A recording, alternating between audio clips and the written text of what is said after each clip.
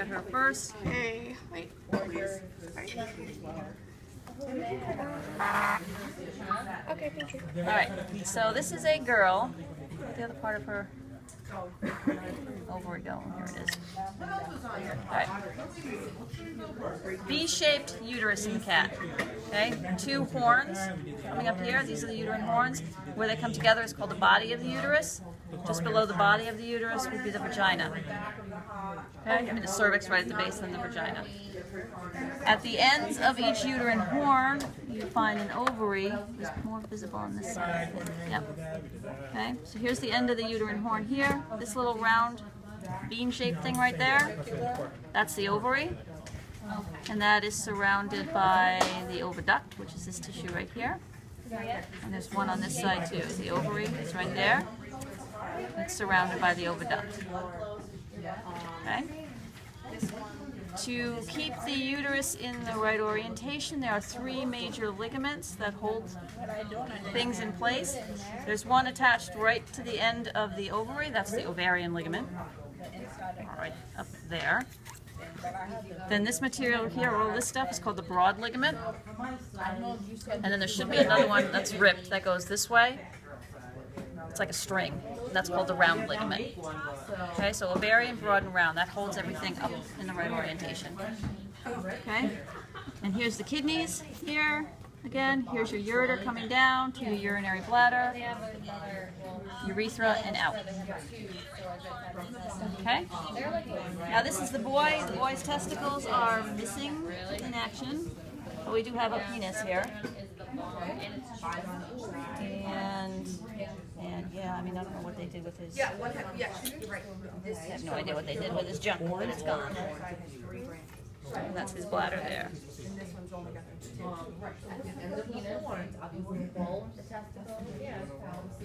have no idea. I have no idea what that one. That's a mess. If we look at the, let's do the human female first. Okay, because these models will be on the test as well. So this is the bladder. This is the urethra. Okay. This is the vagina. This is the fornix. This is the cervix. Okay. This is the uterus. This right here is the ovary. The ovary is surrounded by the oviduct, and then the fallopian tube. Okay. The end of the oviduct is feathery looking. Those are the fimbriae. And those sweep the egg once it's released from the ovary. It sweeps the egg up through the oviduct down to the fallopian tube. This is where fertilization happens. And then it travels down and implants in the wall of the uterus. Okay? And then you get something that looks like that. A baby. Okay. A human male. Okay, we have the scrotum. We have the testes. This is a structure called the epididymis, and I'll show you that on the sheath of the testicle. This is the spermatic cord coming up. It's got to come back through the abdominal wall. This is the wall of the abdomen here. We come through the inguinal canal. We come around. This big structure right here, this is the bladder. So that vas deferens, or that spermatic cord, comes around the bladder like this, and it goes past these glands. The bulbourethra gland is the smaller one. The great big one down here is the prostate gland. Those add fluid to the sperm. Okay? If we take this off, you can see, so now here's our duct here coming in, bringing in the sperm. And this tissue here, all around here, this is all prostate tissue. This is the bladder, this is the urethra. Okay? And sometimes if the prostate enlarges in a man, it puts pressure on the urethra, which causes urinary problems for them. Okay? So the sperm comes in right after the bladder, joins the urethra, comes down through the urethra, through the penis right here, and then out of the body. This tissue here is erectile tissue. This is cavernosum. And then the tissue right around the urethra is called spongiosum. Okay? They have these exact pictures in your textbook too, if you look at it. Alright? So you should take a look at that in your book as well. Put that together. Okay? And then we have the kidney. And they'll use one of the, I mean they're all the same, but they'll use one of these kidney models as well. Okay? So this membrane surrounding the kidney is the capsule. Okay, and we see the kidney is a vein shape, right? And this indent here in the vein, that's called the hilus. That's where the ureter, the tube coming out of the kidney, the ureter exits, the renal vein, the renal artery come and go. All in the same, that same space. Okay?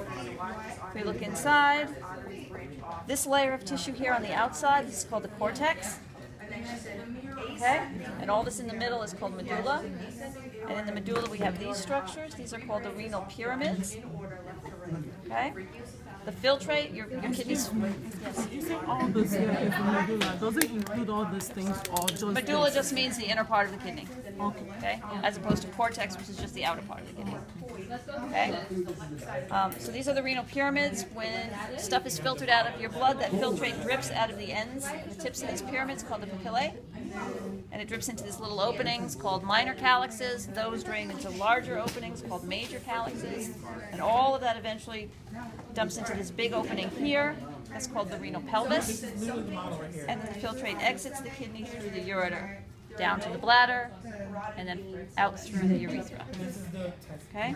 And you can see that some of this cortex material comes down in between these pyramids. Those are called the renal columns. They separate the pyramids. Okay? So if we look at that, in a little sheep kidney here, it's a little hard to see, but this is the cortex out here, this area.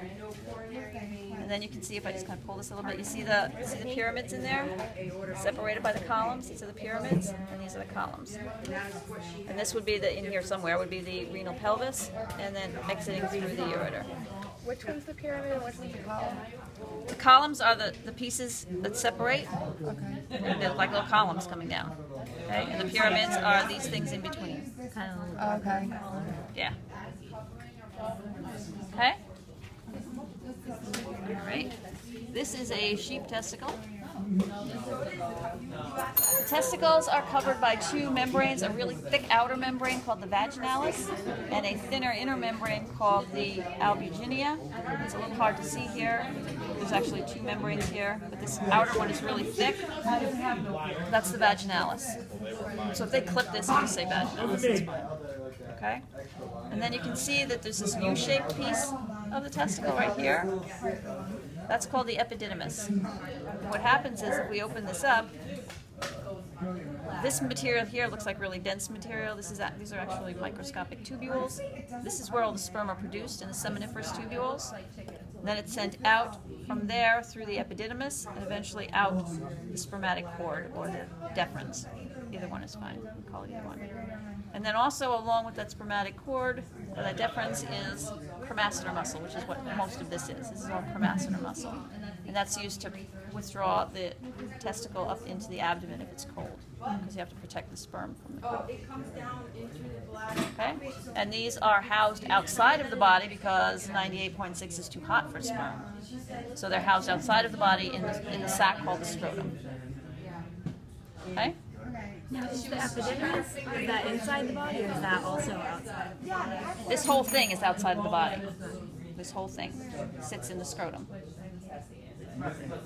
That's why when it gets cold, you have to bring it into the body to keep the sperm warm, but you can't make sperm when it's too hot. So that's why they descend back down into the scrotum. Yeah. Yeah. Okay? No, my nephew's father had epididymitis, and I guess he swelled up like basketballs. That must be awful. Absolute horrifying. My sister